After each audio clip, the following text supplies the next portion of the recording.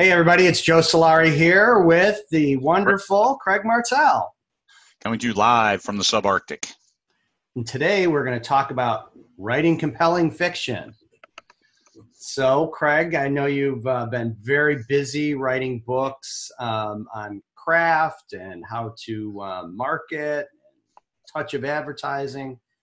Thought we would, we were actually going to do this a while ago. Our schedules just got a little too busy when this book came out, so we're a little bit behind the times. Yep. Gave me time to read it, and I think it's a great book. I love some of the stuff you guys have hit on, but maybe give a little background about like how you got hooked up with Larry and came to get this book written. It comes back to relationships. You were just at NINC last week. I was in Vegas getting 20 Books Vegas set up. Last year, 20 Books Vegas 2018, Michael Anderle introduced me to Mike Bray, who runs a publishing company, Wolfpack Publishing. It's still self-published, but it's a publishing company, small press. And Mike had a guy who wrote a book on write compelling fiction back in 2008, revised it in 2014, and it needed revised again to target the indie market to help indies. And so Mike asked me, hey, would you be interested in working with Larry, an established author? He's over 70 years old. He's been writing Westerns for over 30 years, very successful. His wife is very, very successful, New York Times bestselling author of her own books. So he said, as a team, they come together pretty good, but they don't have they're traditional. So what would it take to have that indie slant? And so I looked at it. I worked with some great beta readers, some other authors, and we reorganized it, rewickered it. I added in, I don't know, maybe 10,000 words of my own. And all of a sudden, hey, we've got a book that really appeals to indies in a way that's palatable. And also we found it appeals to readers. So readers can understand what they're reading and how to verbalize why they like a book. So hopefully help their reviews as well as their understanding. And then they buy better and better books like mine and Larry's. So Mike asked me, hey, would you be interested? I looked at him like, yeah, we can work with this. And so I talked to Larry a few times, and he said, hey, no problem. We relate, we get along well, and we tackled this project. And I spent more time on it. I thought, this is going to be quick and easy. Come on, man. This is like the 3-trip Home Depot project. So we went back and forth, and the beta readers came back with some input. So we had to rewicker some things. And I really like the end product. And this is also a demonstration of how we can work. Because I added it in as book 4 of the Successful Indie Author series. It's published by Wolfpack Publishing, whereas the other 3 are published by me, but on the series page, all 4 are there. So the series page includes 3 self-published titles and a small press published title because they're all part of the same series. Interesting. Was there anything special you had to do to make that happen? No, just sent an email. Okay. And they took care of it. That's great. I mean, it's not like I was trying to work something in because I had all the covers done. The covers are all brand consistent, and they're good. Which it's interesting because the title right before that Amazon hadn't added collaborations to the series page. So I said, oh, by the way, I had collaborations and this one too. And now a book on collaborations is written just by me, no collaboration. But the book on the next book is a collaboration. There's a little irony for you, but I think that's good to know. So as people are making decisions about how they're going to go to market, they don't feel it's an all or nothing thing, especially with series, right? I think that's something that a lot of authors are in that world right now where they may have a couple books that they've already done with, a traditional publisher. Now they want to continue on. Can they? Yeah. And what you're saying there is even if the traditional publisher still has the rights, there's an opportunity for you to that person to continue in that series and keep the continuity for the reader, right? That benefits both the publisher and it goes to the reader experience.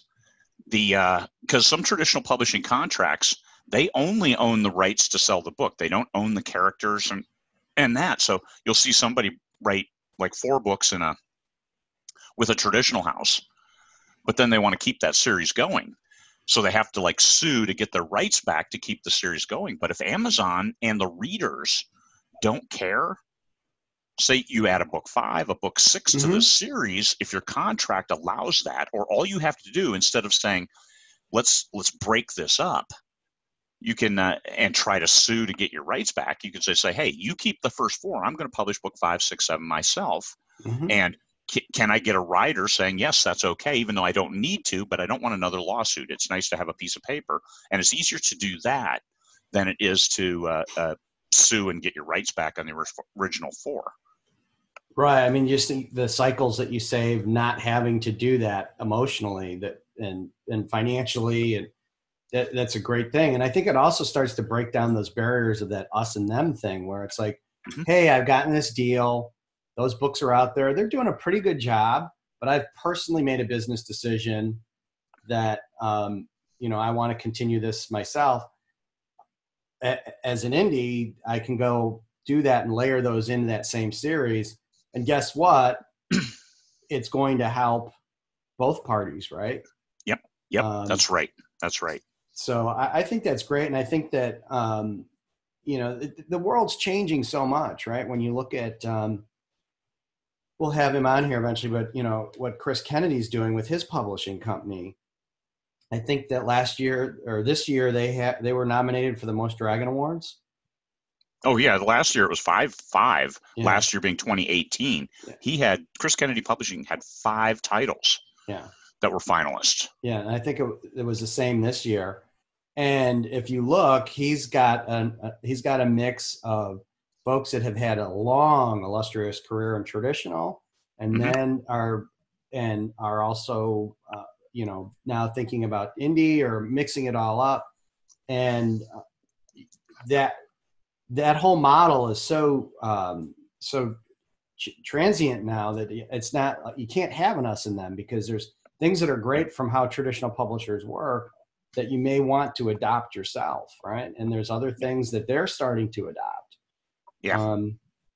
So this, I think, adds another layer of, when you're an author thinking about how you could work with maybe a past relationship.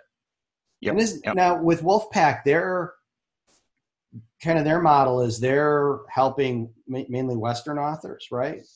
It's mostly Westerns, and also they buy rights and license. They have a lot of publications of old books, and they tap that market early, where a lot of the original contracts from 70s and 80s didn't contemplate the ebook. So they're limited to print. So the authors say, hey, I'd like to have an ebook of this, and I can, and Wolfpack picked up a lot of those, a great deal. I think they have over 1,000 titles. Yeah. Out now, and they always do very, very well in the Western Writers Association awards, as well as for their writers. It's a good model, but they're taking new authors as well who are writing in certain genres, and Western is Western and men's fiction are their genres. Well, and you got to give them props that the owner is coming to a conference like 20 books. Yeah. Even if it's just, let's just say it's totally nefarious, it's just to steal ideas on what can come out of indie. Awesome for his portfolio of authors, right? Because he's thinking how he can help them with these strategies that indie authors are using. I think it's great. Well, this is where it helps having the show in Vegas, because Mike lives in Vegas, so it's real easy for him to stop by. He actually only lives about a mile from Samstown.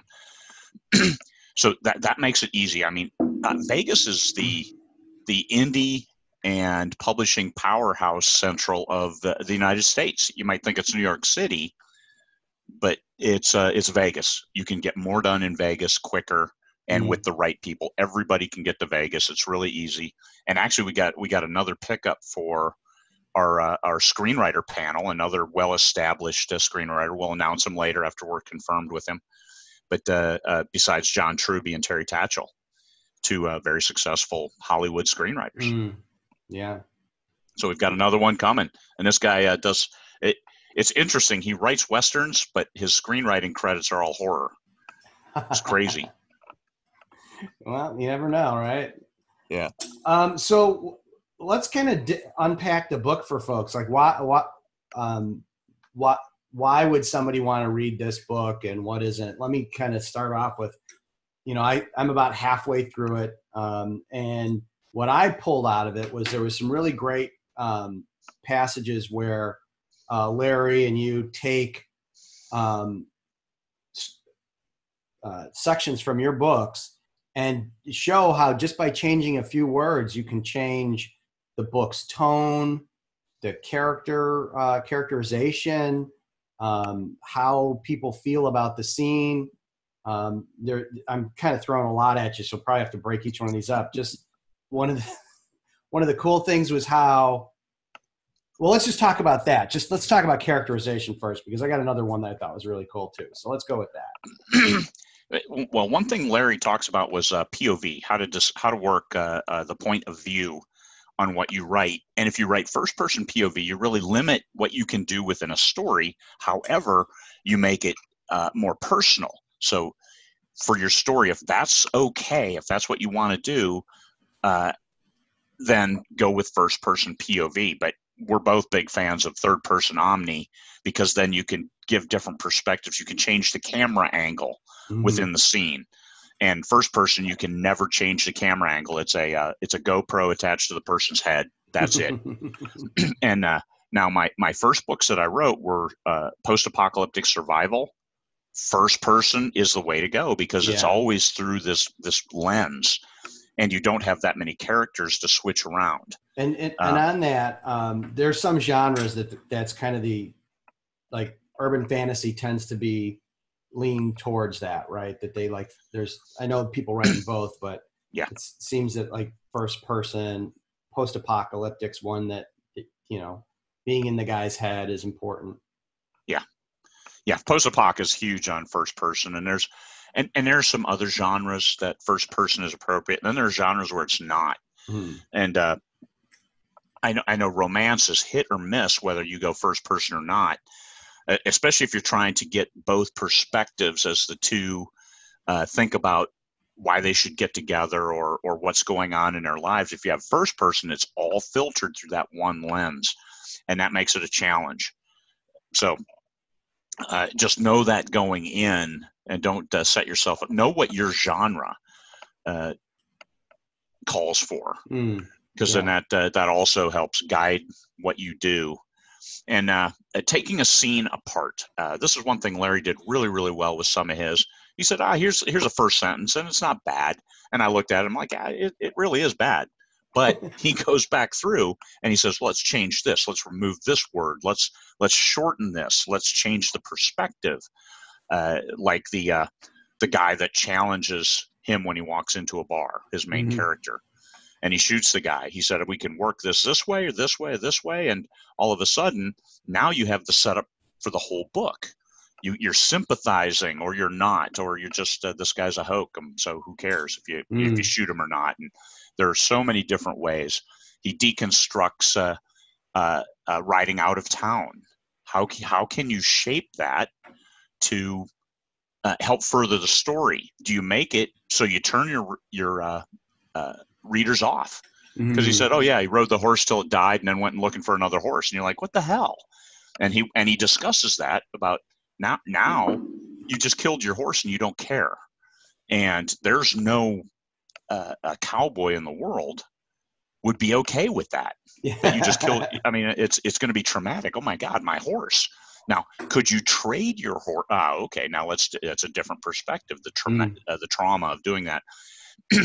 And even though it's Western, because I'm writing Space Lawyer, right? You know what I'm reading in order to help me improve and tighten my prose? Louis L'Amour and Zane Grey. I'm reading old Westerns, because they told a story that was impact, that flowed. They gave you just enough on the characters to keep the story moving forward. So that's I like those, and every time I read a page or two, and it's like, okay, cool. Let me tweak my wording here and move forward. Space Lawyers, based on Louis L'Amour. Interesting, yeah. And I was the other part of that was how he did the same thing with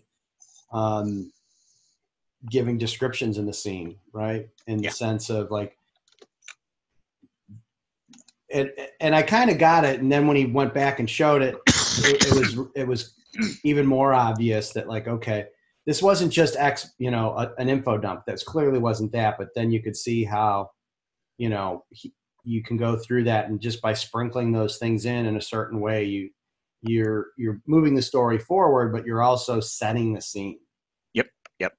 And like you said, he does an inordinate amount of research into the era in order to pepper those things in, like the brass spittoon. He'll mention that's 2 words, but it sets the era, because nobody has a brass spittoon on the floor now, and haven't for 100 years or 70 years. So that automatically puts you in the scene without saying it was 1881, and yeah, you don't have to do the Orson Welles voice in the background. So with the book, how do you see readers, using this material and kind of pulling this into how can, when you were talking with Larry, help both kind of indie authors as well as, I know when you told me when he originally wrote it, it was really focused for the traditional market and helping authors who were trying to get in there. So how have you guys kind of helped to make that, a useful tool in the 21st century? Well, the original target market for that book was for authors to appeal to acquisition editors. Yeah. And if the acquisition editor picks it up because it's in that genre, so it was forced on, here's how all the writers in this genre write, so you must write like this. And here's what they do well that you might miss when you just read their books.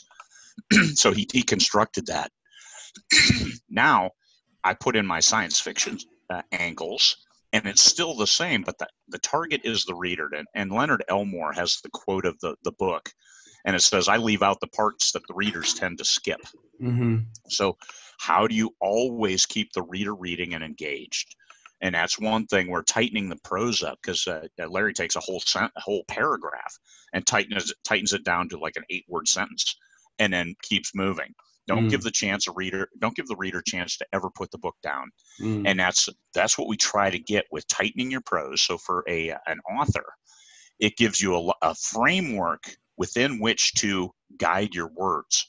Look for these triggers that says you're losing it, and then tighten it and bring it back in.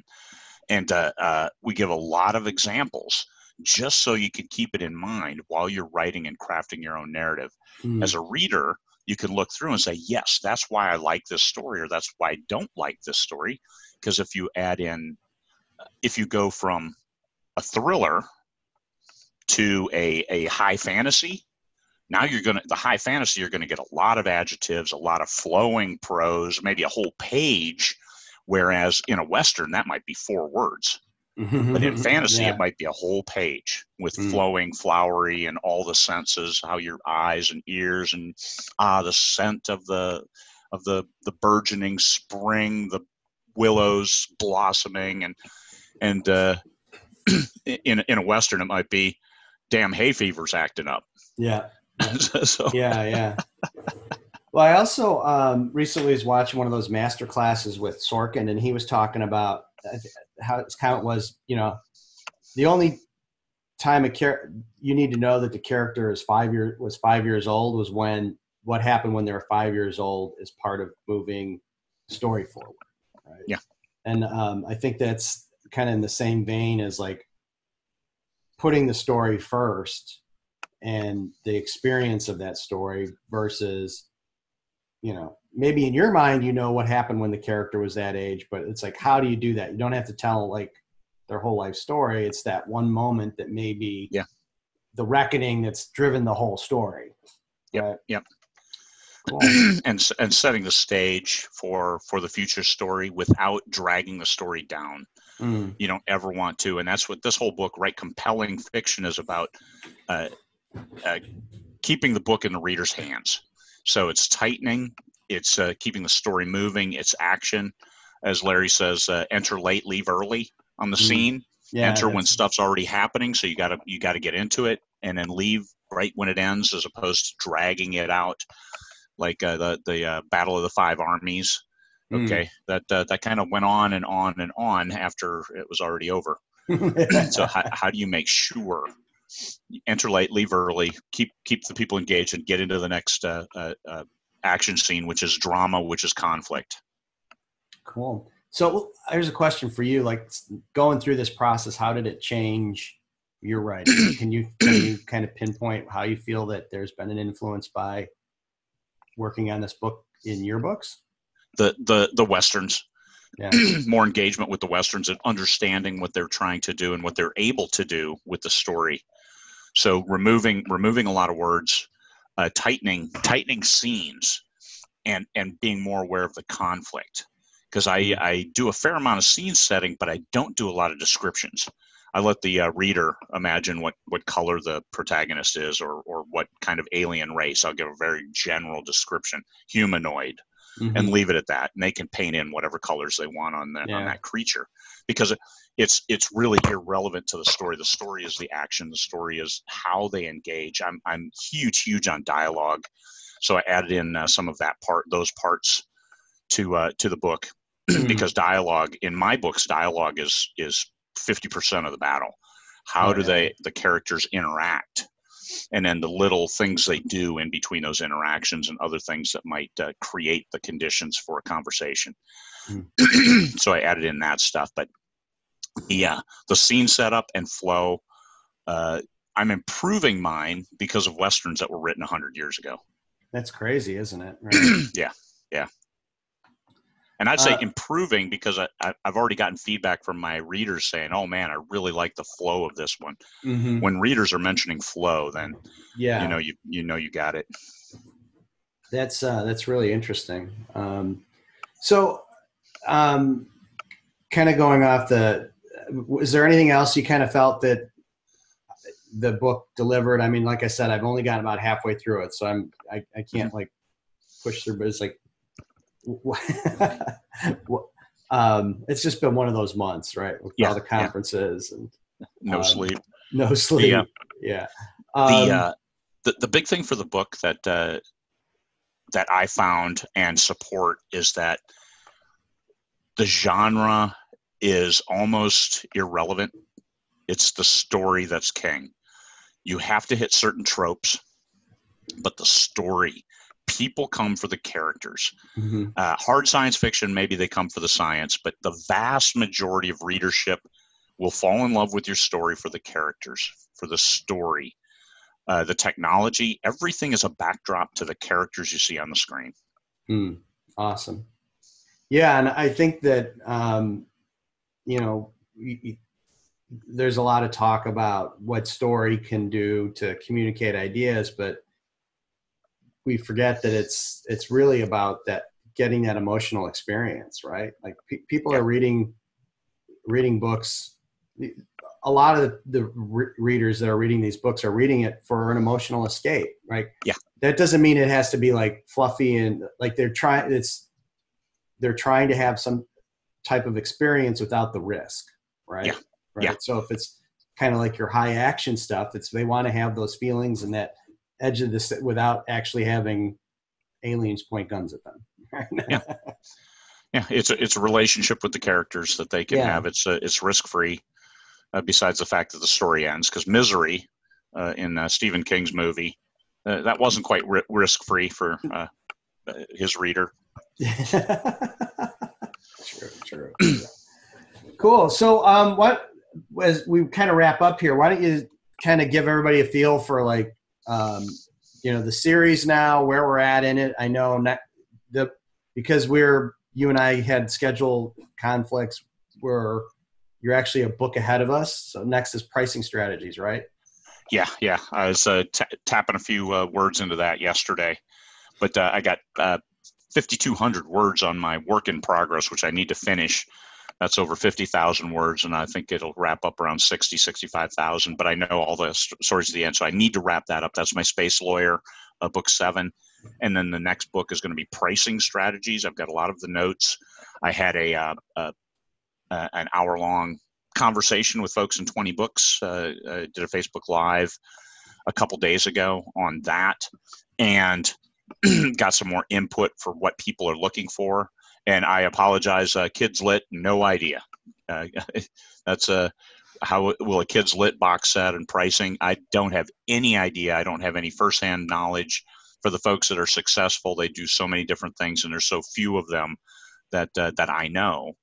So I apologize, but it probably won't address any of those. However, for the general fiction market, whether wide or Amazon exclusive, I've got a lot of data and information. So pricing strategies next, and then marketing yourself without feeling like you have to take a long hot shower afterward. Mm-hmm.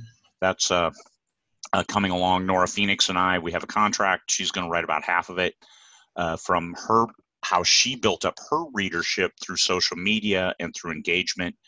And mine will be on just from my business experience as a business coach, mm-hmm. and as a business consultant. As an introvert, how did I manage, and what were the things we were teaching people for how to engage? Because people get to be CEOs because they're business minded. They do these things, and a lot of them just go into their office and hide. So how do you get them out where they can have a successful conversation with the front lines without being slimy about it? Like, hey, I'm mm-hmm. down here to get you to work better. I mean, no, don't take that approach. Yes, that's what you want. However, that's not what you want to say. So how do you do it so you both feel good at the end of it, and things like that. So that's what self-marketing will all be about. I'd like to have both volumes out before Vegas. I'm not sure if we'll have the self-marketing one done, but definitely we'll have the pricing strategy one done, because that's next after I finish this book, which should be the next few days. I should start it and probably be done, because I have a lot of the framework. I have everything I need to talk about. I just need to jam the words in. Sure. And I haven't watched it, but I know when I had Brian Meeks on the channel, he and I got into more on the analytical side of pricing in the marketplace. Mm-hmm. So there's some stuff there too for folks that are interested in that. Yeah. And that's one of the things. Like Brian gets $9.99 for his nonfic books that are the same size as most other ones, but he puts a full support structure behind those. Yeah. For your $9.99, you also get. Yeah. And that's so. There is a lot of that. Like, so I'm with Susie's last book that she did, which is this packing one. Part of that is it's the pricing of the book is similar to other books, but then there's this whole thing. Like, if you want to go into this coursework and do things, then there's a benefit to doing that through the book, that you get it at a much lower price to go into the course, if that's what you want to do, because you kind of, yeah. So that's the other thing is understanding what you're trying to do with your business. If you're just selling books, what's your strategy? And I know you get into this, but with using Kindle Unlimited or not going wide or hybriding the thing, or you want the highest profitability for your marketing strategy. Mm-hmm. Now you can change marketing strategy but if this is how you're going to market it, what is the best price and process to maximize that profitability? Yeah. And I remember, we talked a bit about it, is that, I've yet to, because I used to have a pricing analytics business, I've yet to see anything that you could tease out of the data that shows that price drives long-term volume, right? Okay. Just because we're dealing with a product that quality has so much to do with it, right? Yes. And if you like the author, you're going to buy it no matter what the price is. Quality, brand, perception. Because you see a new book come out if J.K. Rowling puts out a book, especially if she publishes a new Harry Potter book, Harry Potter 8, the mm-hmm. Potter plus 20 years. Yeah. And if she Harry goes RVing. If she personally writes that, she could put $39.99 for an ebook, and she'd sell 1 million copies. Yep. And so where does that fit in for a new author? Where, like an author like me, okay, now I have 100 titles published, people know my name, but if I want new readers in, can I get $19.99 for an ebook on the headliner series? This is my best selling. Here's the newest book. It's $9.99 ebook. or would I alienate old readers? And this is all part of the conversation that we'll have. What establishing the reader expectations and managing those, and also what is the value of your brand? How do you determine that? And I can give some theory on that as well as some numbers, but it's still, everybody has to evaluate their own worth. You've been with 20 books for a while now, and you've seen people pop up saying, I'm a new author, but I spent 5 years writing this, and I'm not publishing it for less than $7.99. Okay, good luck with that, man. So they publish it and then you never hear from them again because the book doesn't sell, and they get disillusioned. People don't appreciate me. No, they don't know you. And there's a significant difference between the two. It could be the best book ever. It could be the next Freakonomics. It could be the best Harry Potter and the Sorcerer's Stone or Philosopher's Stone, whichever market you apply to. But it still has to start somewhere. You have to build your brand. And if you write one book, and there's only one book, and it is your masterpiece, then you are going to have significant problems finding that core and expanding it, get that snowball rolling, where everyone is willing to pay $9.99 for an ebook because you're you. Right. That's, you're looking at, in the case, how do you put it? So the strategy that has the most weight there is the reader-writer relationship. Like, have you established a group of readers that are following your work, right? Now you can use pricing strategies and tactics to build that. Yes. Down the road, be in a position where you could charge $39.99. But in today's market, you're certainly in a situation where, depending on the genre, there's just some indications that are going to get the reader to look at your book faster, right? So like you said, from marketing, if it makes sense to do 99 cents for some marketing strategy, then go for it. But also remember that at that price, if you're typically selling at $3.99, that means you need to sell almost 10 books to sell one. Right. And that's exactly how I've got the book organized. What's marketing, what's advertising, what are promotions? Because you have different avenues of addressing your readership. How do you provide your current readership, throw them a bone? And this is, maybe you don't want to change price. Like, hey, I publish my books at $4.99. I will drop it in 1 year for a 99-cent promotion to bring new readers on board. And in between, if you're following me on my newsletter, I'm going to give you 1,000, 2,000 word short story on this character's backstory. No one else will get that, but I'm never going to drop the price of my book.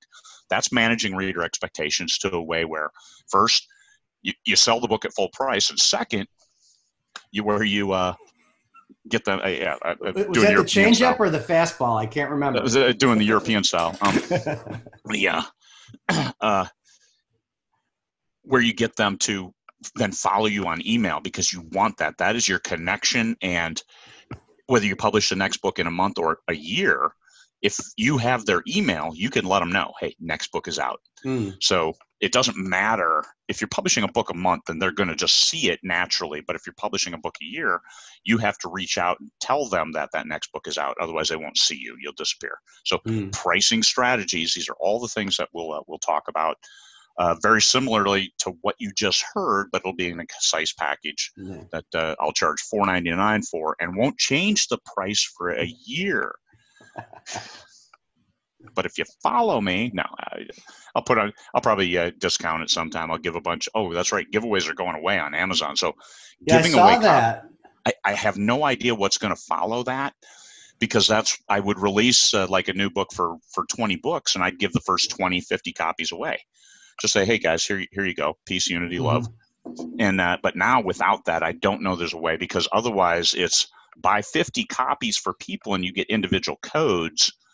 What a pain in the ass. Now people have to email me and I have to email back the code. I tried to do it with audiobooks. Hey, here's an audio code. Whoever claims it first, just type claimed. And what a debacle that was, because 3 people were typing claims at the same time. Somebody would get on, claim it. The others would be like, oh, hey, it's not available. What? And I'm like, It didn't work well. It actually worked very poorly, and created some conflict where I didn't want any. I wanted to give copies of the audiobooks away, and instead, no, I had freaking a total food fight and unhappiness on my hands. So We don't want that. So what's going to replace it? I don't know. We'll find out. Maybe something will be in place by Vegas, maybe not. And if not, then maybe we bring that up. Hey, that was a good program. Let's, what can we do? Yeah. It's just a question. I mean, I'm sure they have something, because you got to be able to gift stuff. Yeah, I think I like followers. Well, and the other thing you have to remember with that program is that, we're always coming for this from the lens of authors, and giveaway for people that are doing fulfillment by Amazon is a massive advertising tool. Yeah. And they actually have more tools in there than authors have, right? Like, hey, if you watch this video, you can get this. Hey, if, and they have pieces there where, the whole idea is if you didn't win the giveaway, you get a coupon, right? So there's a whole marketing piece there that I'm just assuming is going to get better, because Amazon makes a ton of money off of those people. Like, it's not, they have skin in that game. Well, I think their main source of revenue is advertising, because their server services is number one. And I think advertising on Amazon is number two for profit. I just did I was at NINC and I spoke, and that was one of the things I brought up is that, so the contribution margin, 80% of it comes from, 70% of it comes from AWS, and 20% of it is coming from advertising, and the rest is from everything else. And if you look at the money that they've made from selling stuff, and you subtract out the money they're losing overseas trying to break into markets, Amazon's never made money selling stuff, right? Yeah. It's where they're making their money is fulfillment, so that running those fulfillment centers, doing delivery, AWS, and advertising. And advertising is the fastest growing of those three. Well, I think they were 2.1 billion profit last year before, and their target was 21 billion, I thought, by 2020. Yeah, and so the numbers right now, so last year they did like just under 11 billion in advertising sales. Okay. They've done 10 billion to this point in the year. But remember, they're just like any retailer. Everything happens in the last quarter. Yeah. Right. So they're going to double that up in the next 3 months. So get ready. Get ready. And the other thing to keep in mind with advertising costs, this is something I've been telling some folks about, is we're going into an election cycle. So you'll be on Facebook, you'll be competing with all the political ads. So don't be surprised you see costs going up there too. But they've parceled those out, because political ads are now, you have to request, hey, this is a political ad. Mm-hmm. So I think those might fall into a different category for competition for space, because some readers don't allow political ads, and a lot of people can turn off, I don't want any political ads. So yeah, we'll see. I mean, I can't imagine that Zuckerberg is going to not take that money, whether it's from the Russian mafia or No, he will. Right? Whoever pays the price after certifying, no, I'm not exactly. A Russian governmental influence. Click the box here. I'm not a robot. I love the one that says I'm not a robot, and a robot arm comes up and taps the screen. Yeah. No, I just think it's something people should keep in mind going into 2020. I'm not saying I know anything other than just like, hey, these guys learned in the last election cycle that Facebook, social media advertising is very influential. Yeah. And we forget sometimes that while we're focusing on, we're selling books, it's only there's one set of eyeballs, and whether it's sell me a book or vote or buy a new car, it's all got to be absorbed. And it's all competing for the same headspace. Yes. Yeah. On the single entity of a user. Yes. Yeah. Yes. And I can say, because I know this from my clients, is advertising is not the only solution, right? I'm not saying it's, in context of folks that are not doing a lot of advertising, they're working really, really, really hard at other types of promotion, right? Yes. That you, if I told you what they were, you may be like, there's no way I'm doing that. It's like, I know you're not going to do that, right? You're not going to go to 16 conventions a year, right? But that works for that person really well, right? Well, you just went to NINC, Amanda Lee. She established her readership early, was one of the first on the self-published author train. But once she got a reader, she never let them go. She said, I am going to give you a book, 2 books a month, every month from here on out to infinity.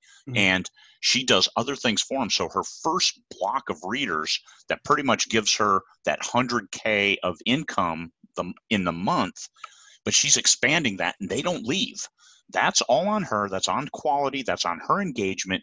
She does some marketing, but her investment is in those readers to satisfy their needs. They know what's coming, and that's what you need to do. Whether it's because some people say, I don't have a newsletter list, but I have a blog. Well, they're blogging every day. They're bringing the readers to them. They're satisfied. They're doing something. You must satisfy your readers. You must keep them engaged, and that's all marketing, even though it may not be a paid ad. Absolutely. And then something I was saying at NINC is like every drink being bought at that tiki bar, all these hotel rooms, all the convention money, it's all coming from one source. It's not Amazon. It's not traditional publishing. It's the readers. It's reader money, right?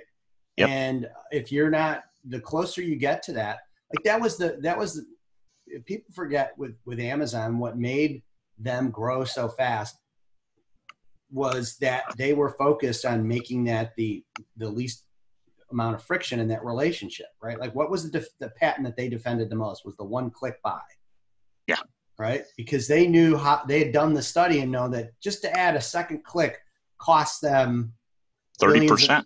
Right? Yeah. So you multiply that times $1 billion, it's a pretty interesting problem to make sure you've got solved. And I think that's the part that some of the stuff becomes counterintuitive when you give readers all these different ways to connect with you. It's like, then they get confused and they don't know what the relationship should be with you. Like if you make it really easy to have a good, solid, meaningful relationship, then like you said, like with Amanda Lee, they're going to stick around. Yeah. Right? Yep. And she is fanatical about keeping her readers on board, as she should be, as every author should be. You don't want to say, well, my readers are jerks, so I'm gonna kill off the characters. I'm gonna start a new pen name. Okay, well, just understand you're all new work. That's right. That's right. All right, man. Well, this has been another great set of talks with you. I know we covered a lot of stuff, but Write Compelling Fiction, Successful Indie Author Series. They're all. I'd like to think they're all good books. The first 3 are on sale, at least for a little while. I don't know. Maybe I'll keep them 99 cents forever. Who knows? I'll keep them at 99 cents for a while. If sales drop off, I'll jack them back up to $4.99, so then I can put them back on sale later. But right now, the first 3 volumes are release strategies. One day and a few hours later are still at $4.99, but it's going to go down to 99 cents. Today is October 2nd. So please, good luck, enjoy, and help yourself, because no one is responsible for success besides you. Amen. All right, Craig, good talking to you. And thanks, man. We'll be doing this again. Party on.